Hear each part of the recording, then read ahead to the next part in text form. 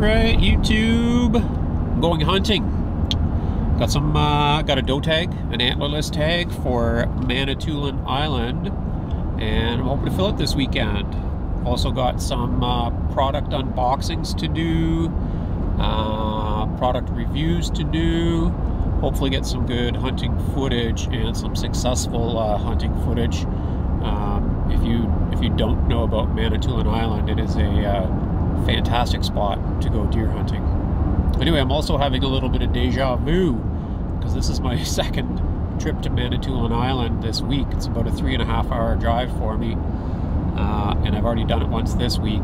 I'll show you a little bit of footage from that earlier trip. Is it Super Zoom? Yeah. Zoom. You guys excited for a little road trip? Yes. Yeah, because we're gonna go to Princess Auto, right?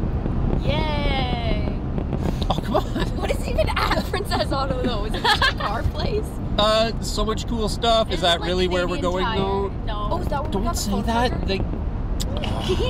Guys. Is that where we got the phone charger? Yeah. That's the phone charger that...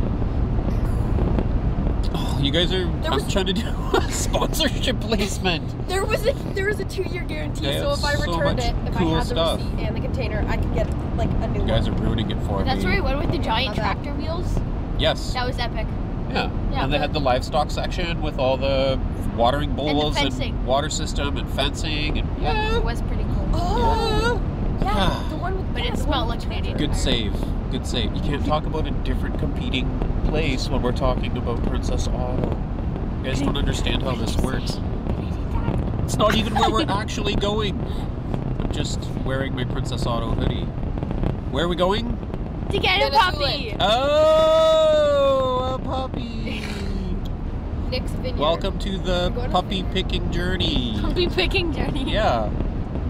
Just a long, boring drive to Manitoulin Island. It's only boring because you paused the music. It's alright. Nope.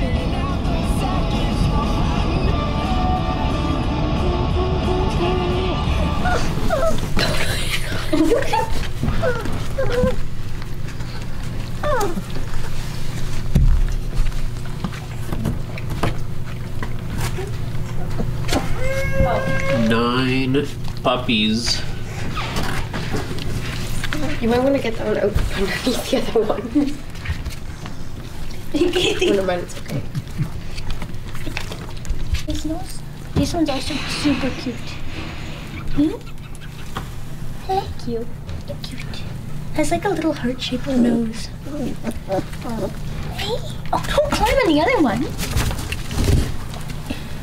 Oh, you are wet. Look at those guys just licking each other's food off their faces. Hello. It's like a ruby and Angus. What is You chewing on my camera? You chewing on my camera? You just stepped on this poo. Gross. How old did Nick say they are? 4.5 weeks? Yep. Oh, they're so cute.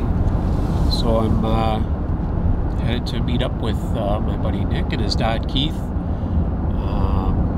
This is a yearly tradition that I've had going back to maybe 2001 or 2002. I guess it's been 20 years hunting on the island. Lots of successes and lots of fond memories. So I'll show you what we're all about. Well, I'm gonna start off right here at Nick's farm. Always a lot of deer activity up around the back, and there's only a couple hours left in the day anyway. So tomorrow's the bigger hunting day. Well, it's good to go out and just kind of a little hunting warm up, you know. Get used to playing the wind and listening to the birds and watching where I put my feet. I'm gonna just bring my phone camera with me. This big camera's gotta stay.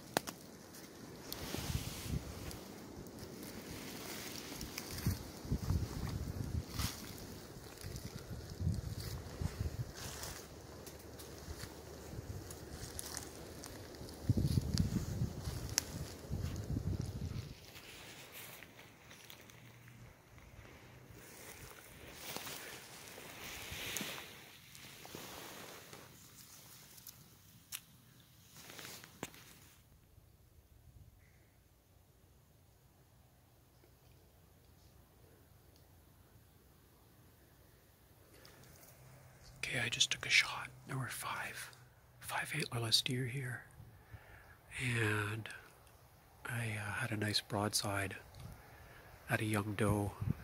I really waited. I was here for minutes watching them, trying to decide. I've never filled my tag on the first day that I've arrived here. It just seemed a little odd, but I give them a few minutes. We'll go check for blood.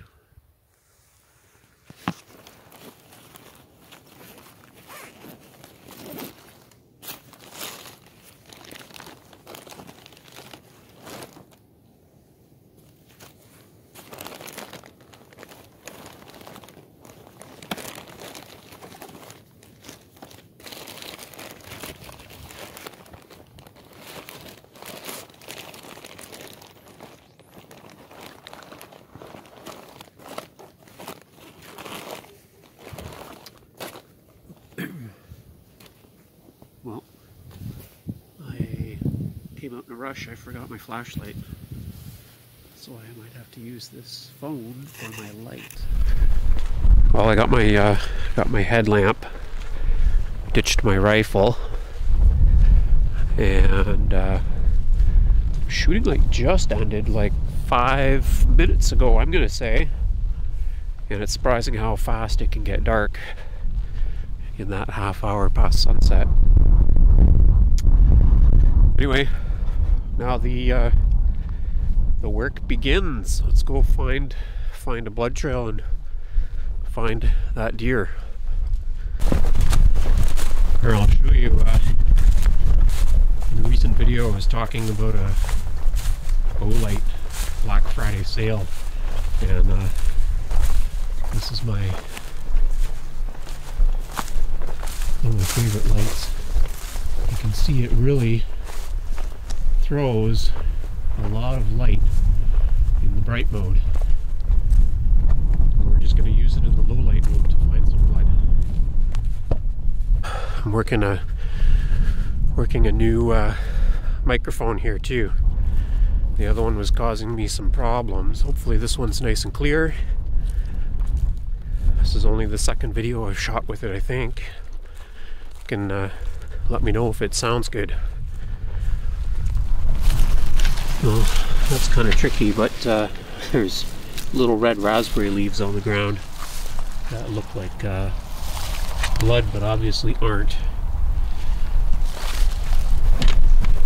This tall grass lines the whole one side of the field here, and I was really hoping, because I'm not finding blood on the ground yet, I was really hoping that I'd find blood on the tall grass where the deer ran through.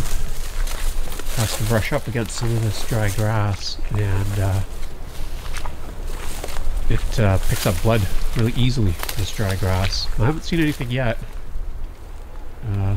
This deer might end up being way more work than I was anticipating.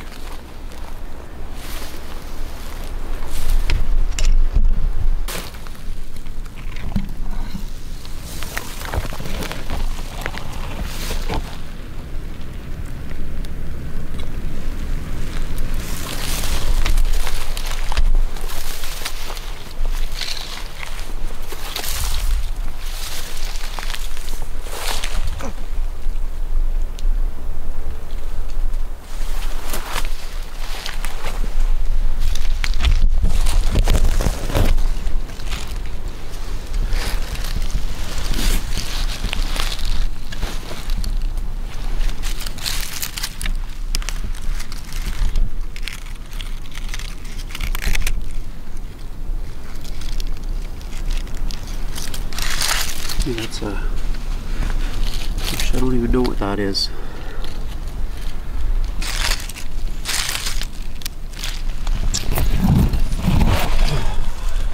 All my self-doubts are really settled into here now.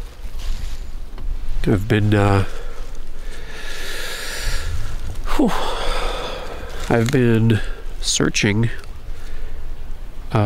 almost a whole hour, and I have not found a single drop of blood a single hair, no evidence that that deer was hit, except I know that I had a good shot, and by all appearances it was running like a hit deer, head down, tail down, and limping a bit,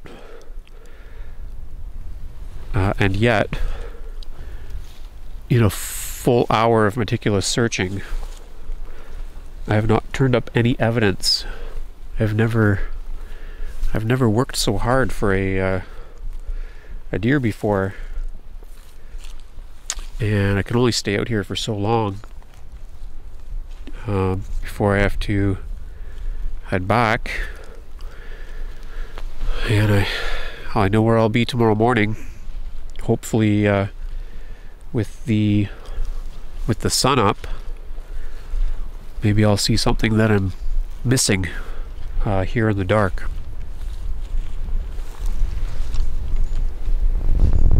Well, it's kind of wind this morning. That's really going to test this microphone. It sounds good. It's also a beautiful sunny day. Could probably ask for a better condition to go and track this deer. I had a dream last night that I found blood, but I didn't lose any sleep over it. Had a really nice supper. Nick's organic pork chops, kimchi from his vegetables, sauerkraut from his vegetables, roasted vegetables from his vegetables. Pretty good eating. Let's see what we find. I didn't bring my rifle with me because I want to exhaust the search of this deer before I think about carrying on with hunting. We do have a couple other tags in our party, so we'll see. I was reading an article in the current edition of Ontario Out of Doors about recovering your shot deer, and it had all the clues about the deer behavior when they're hit, and mine is sounds exactly like a deer that was hit slightly behind the vitals, which is I thought I made a better shot than that, but the way that they tuck their head, tuck their tail, and walk or run away instead of bounding, pretty consistent with a gut shot deer. So that's what I'm gonna assume happened, and they say in that case that you should leave it for 8 hours. So maybe it was not wise for me to come out in the dark and do as much looking as I did, because I might have pushed that deer further. And anyway, what I'm going to do is start to grid search the area and keep my eyes peeled for blood. I could also look for tracks, but there are so many tracks in here that there would be no way for me to know which one is the fresh track. I guess it's probably also relevant to say that the temperature dipped just below zero last night, and there is a dry wind. So any blood that was here last night should still be here this morning. And I noticed a lot of the little, there were just like little fist-sized patches of snow here and there. Those are mostly melted today. So we'll let the search begin through this thick cedar bush. Perfect spot for an injured deer to run.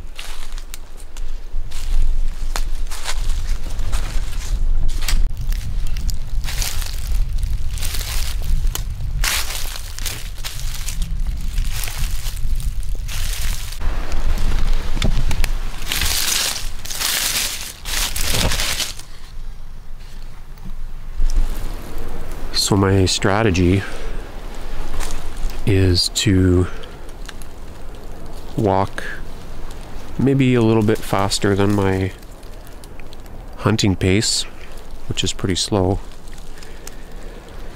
And I'm looking for tracks and blood droplets on the ground.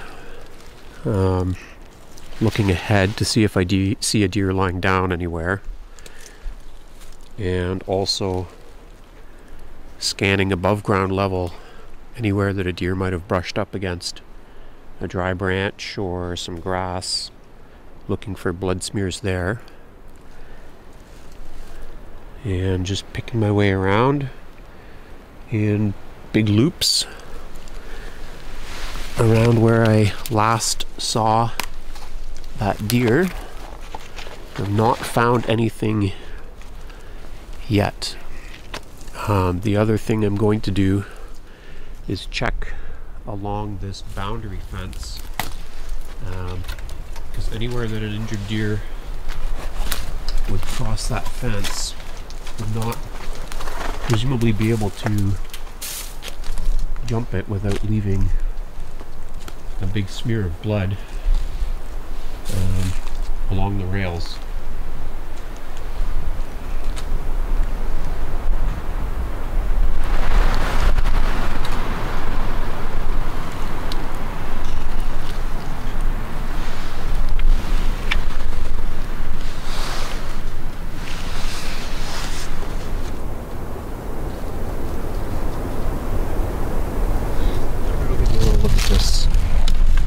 Skull in the daylight.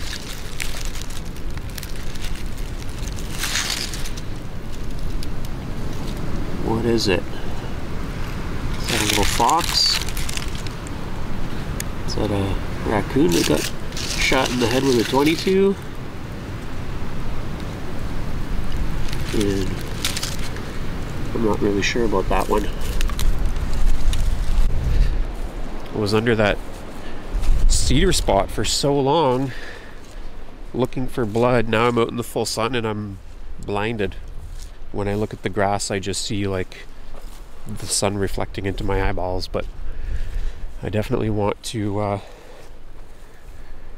start at the beginning again, see if we can find some hair or some fat or some blood, and go from there.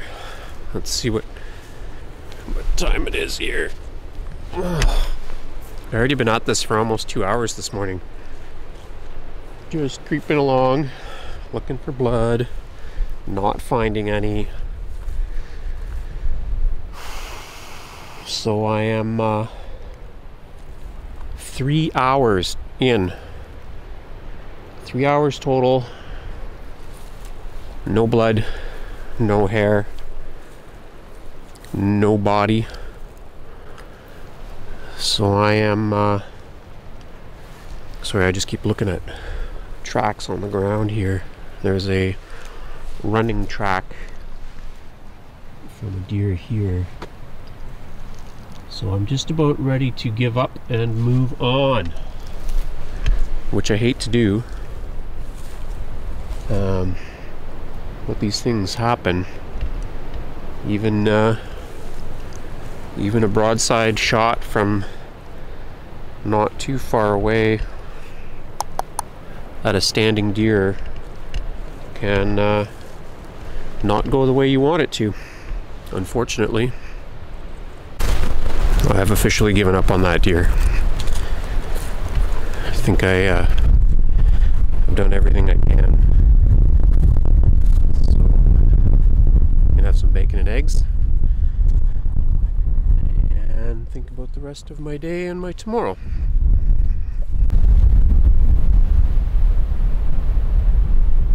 It's a pretty view, isn't it?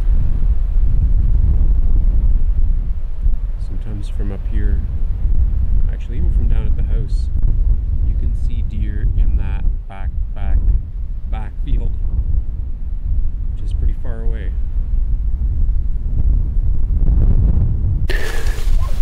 Alright, afternoon hunt. So I'm trying a whole new Whole new tact here.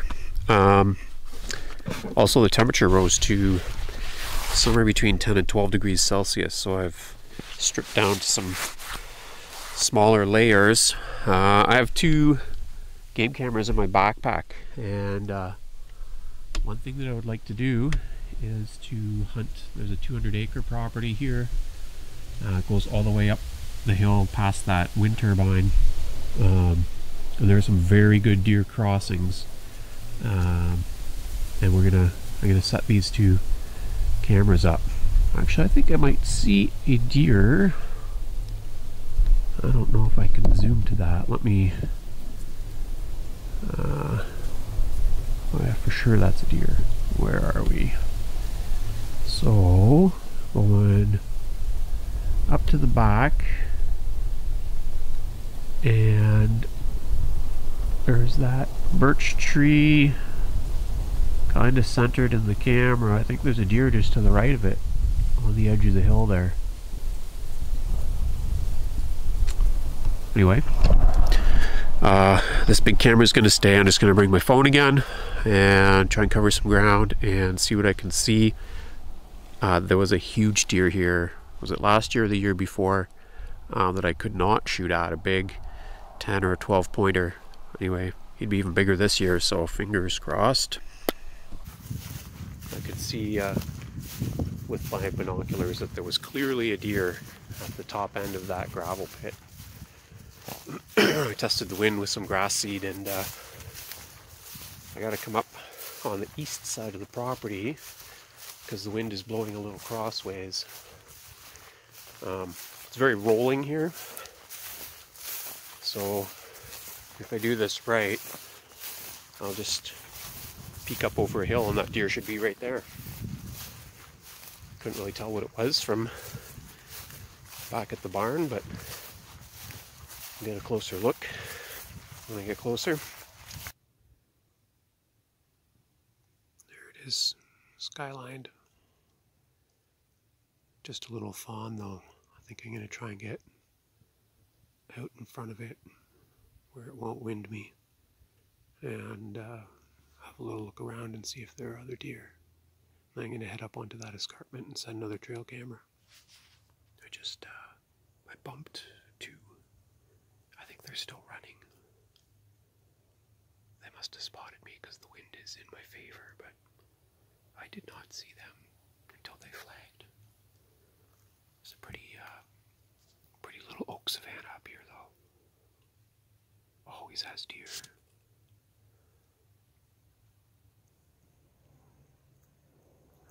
So there was a doe over there, and then it was pretty far away, and then 2 of them just ran right over to this spot here. And then they turned around, and then they ran back again. I didn't get a good look at the second deer, but I think it might have been a buck chasing a doe.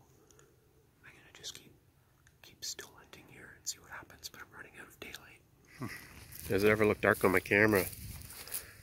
Anyway, it's the last 2 minutes of light, and basically back where I started, where I saw that fawn in the gravel pit, and I don't know if that was the same one, but one just boogied across here real fast and went sailing over the lip there, so I guess that's the end of day 2. Pretty exciting though. I kept bumping those deer up at the top. Maybe they'll be there tomorrow. Maybe I'll hunt a different property.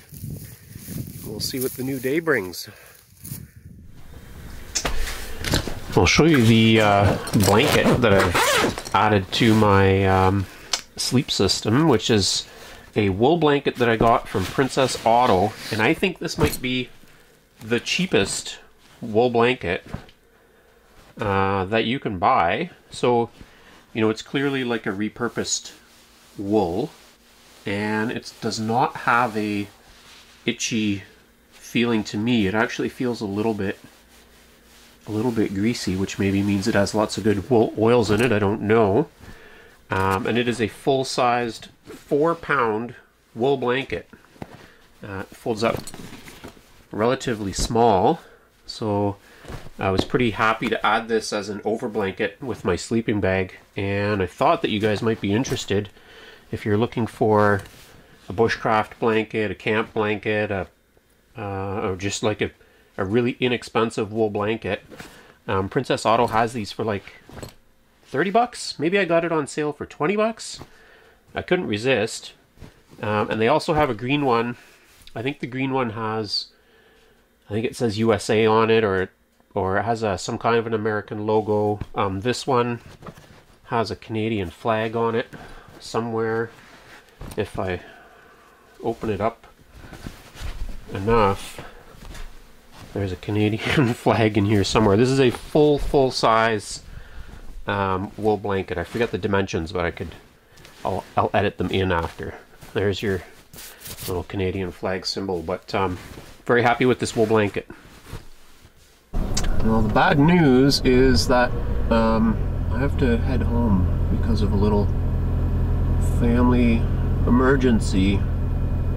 I came by to let Keith and Nick know that I was going to hit the road. And on this farm property, there's a large fawn or a small doe. Nice little broadside one. So hopefully those guys have some good luck hunting today, but unfortunately I have to stop unless I come back for the black powder hunt in 2 weekends. But I'm at the end of this weekend.